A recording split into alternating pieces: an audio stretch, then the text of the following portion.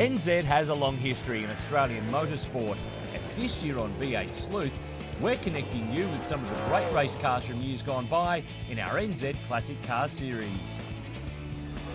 Glenn Seton is a Hall of Famer, a two-time Australian touring car champion. And this car, the Ford Credit Falcon EL, remains one of his greatest machines. Have a look at its lines. Built from a shell off the production line at Ford, carrying the red, white and blue of Ford Credit. This car carried its master to the Australian Touring Car Championship in 1997. It remains to this very day the last time the championship has been won by a single car team and the last time that an owner-driver has been crowned champion. In Seton's hands, this number 30 Ford knew how to roar. It won 2 rounds, 10 races and took 2 pole positions in its title-winning season.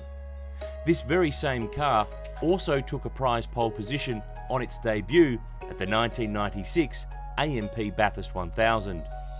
Today it sits restored to its title-winning livery, retained by collectors Noel and Wendy Willoughby. It's a special car in the career of Glenn Seton, and one worthy with the title as an ENZED Classic Car.